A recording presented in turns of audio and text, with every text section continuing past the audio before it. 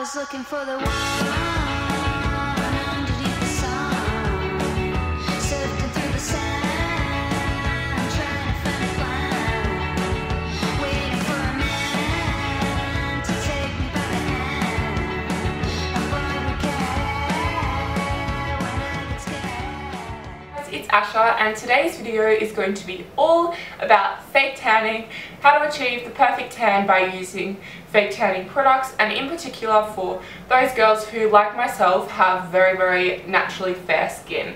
So if you are someone who has olive skin and you're watching this and now you're like, oh, I can't watch it anymore because it's for girls with pale skin, no, you can keep watching. Most of the stuff I'm going to talk about is going to be relevant to you as well.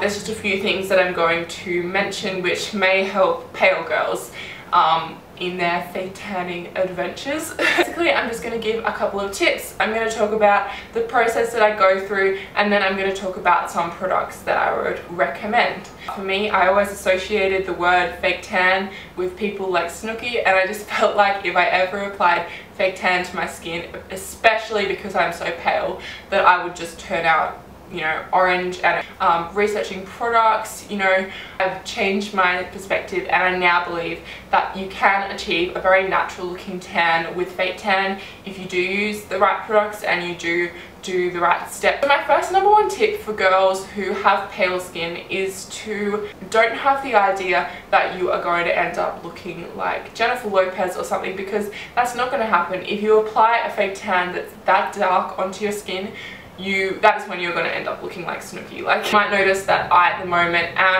I am fairly, you know, pale, but I am wearing fake tan at the moment, and I will insert a before shot here just so you can see like my before I fake tan and the after fake tan, and you will notice that there isn't much of a difference. There is a difference, but for me it's enough of a difference to make me feel more confident. By all means, if you are someone who has olive skin, then you can definitely go for a darker formula, and I'll talk a little bit more about that when I go into the product. Start off talking about the process you have to go through, and mention products along the way, I guess. So the first important thing that you need to do if you're going to fake tan is shave. You want to have a very smooth surface that the fake tan can glide over.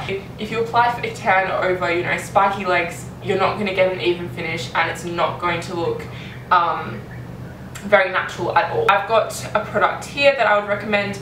It's the Chic Hydro Silk Shaver, and the really awesome thing about this is that it has 5 blades. So 5 blades is basically just going to make sure that you get a really close shave, and that is awesome, and I've used it and it works really well, and you get an incredibly close shave. And I'm someone who has very hairy legs, and this works really well for me. Another really cool thing about this is that it has moisturizing properties, and that is another thing that I will talk about a little bit later. Again, sorry, this video is like all over the place, but if you are someone who has dry skin like myself, I have very dry legs, then you need to make sure that you moisturize those spots, because if you don't, the fake tan is going to stick to those spots, and basically, yeah, it's not gonna look good. So yeah, I would highly recommend the Chic Hydro Silk. They've actually got a competition going at the moment on their Facebook page. They're giving away a ton of these razors, so I will link that in the description below. Make sure you go and check it out because it's a really awesome shaver.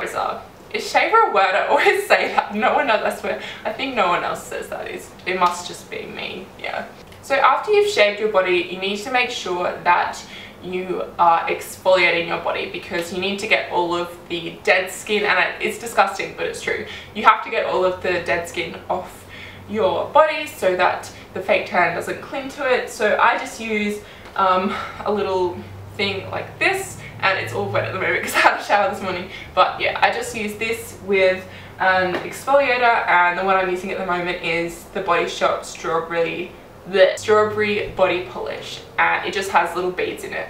So yeah, that's really good. You can use any exfoliator you want. So once you've hopped out of the shower, as I talked about before with the razor, you need to make sure that you moisturize the dry patches on your body. So in particular, spots like your knuckles, I find this part on the palms of your hands, your elbows, your knees, your ankles. Just make sure that you moisturize them, because you don't want the fake tan to cling to those spots. So the one I'm using at the moment is the Palmer's Cocoa Butter Formula, and it's just a moisturizer. So yeah, so after you've done all those things in preparation for fake tanning, finally you can actually move on to the fake tanning process. I use a mitt, and please excuse me because this is disgustingly dirty because I used it last night, but yeah, I use a fake tanning mitt. This one is just from Saint-Tropez, and it just makes the application a lot smoother and easier to apply and than using your hands. Especially if you're going to use your hands, you're basically going to get all the fake tan all over your hands, and it's not going to look good. It's like the complete giveaway if you're wearing fake tan. Onto the fake tan that I've been using. This is the Bondi Sands, the Australian Tan Self-Tanning Foam in light medium. And the thing that I really like about this is that it has a very olive undertone. This one is really good for girls who have pale skin because, like myself, I only applied a little bit and it gave me quite a natural finish. If you're someone who has more olivey skin, then I would recommend using they have this in a darker version. In terms of the application, I did try to film this last night, and I'm going to insert a shot here, but it was very hard to film because I had to turn on my like fluorescent light and I couldn't really see what I was doing, and I didn't want to screw up because that would look bad, especially when I'm doing a video the next day on fake tanning. So I'm just going to sort of show you what you need to do. So you just grab your fake tanning mitt and you basically just apply it on your arm like this. Like you just want to rub it very softly over the skin, like just smooth it over the skin. On your arms, I would say start on this side and then move on to the back of your arms, just because naturally the back of your arms is more pale than the front of your arms. And also another thing to remember is to make sure that you apply the same amount of fake tan in each spot. So what I mean by this is, don't apply, you know, 4 pumps of the foam on one leg and then 2 pumps on the other leg, because it's just going to, one leg is obviously going to be darker than the other one. So after you've applied the fake tan, probably you want to leave it on your body for about 2 minutes just so it can settle into your skin, and then you want to, you know, get into your pajamas and go to sleep. And then when you wake up in the morning, you jump in the shower and it should all wash off. When I wake up in the morning and I have it on, like I freak out. I'm like, oh my god, this is so dark, like I don't want it to be this dark. If there are certain spots on your body that you think are too dark, then when you get in the shower, just take this little exfoliator again and scrub at those sections. I find it's generally like my hands that have a little bit of fake tan on them and stuff like that. So yeah, I think that is everything I have got to talk about today.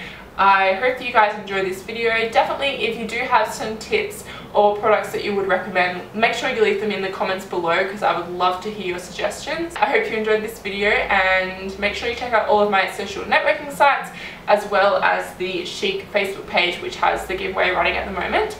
And I will see you in my next video. Bye! So this is what it looks like. It's just a very nudie pink. I'm sure you guys have probably seen this before, but